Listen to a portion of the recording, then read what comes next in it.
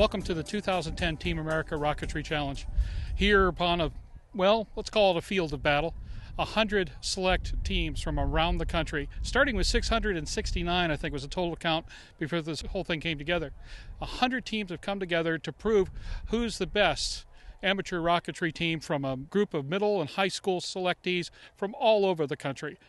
It is an extraordinarily creative event. The tasks are simple until you actually have to do them. 825 feet of altitude, 40 to 45 seconds in duration, and by the way, you've got a payload of a raw egg that has to make it back to Earth without turning into an omelet. Tremendous challenges, tremendous passion, and an absolutely tremendous event have combined together to make TARC 2010 something that has amazed us and it thrilled us and made for sure that we're never going to miss this event again. Come along with Aero-News and Aero-TV as we take a look at TARC 2010 and a little clue as to why, for those of you who are concerned about the youth of America, as far as we're concerned from what we're seeing here, you've got nothing to worry about.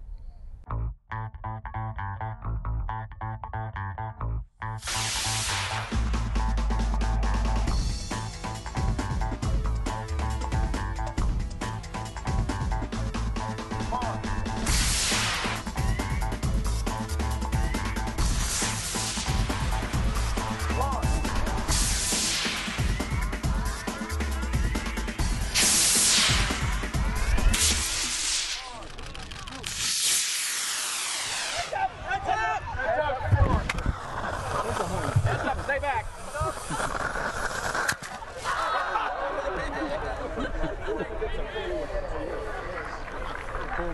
afraid that's a disqualification.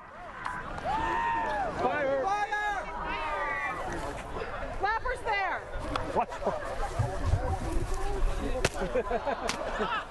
Go into it.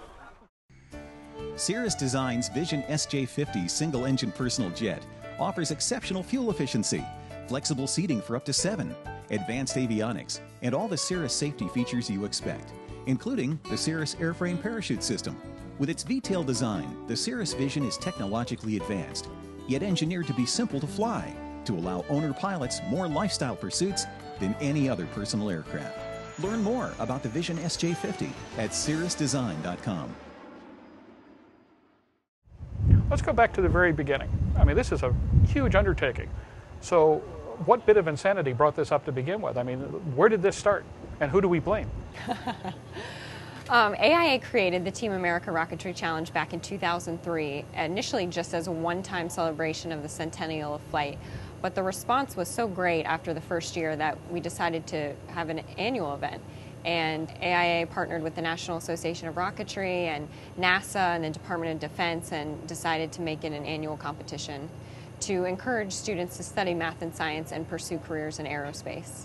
Scott, on the field of battle, if you will, for the 2010 Team America Rocketry Challenge, the one word to me that really espouses what's happening here is passion.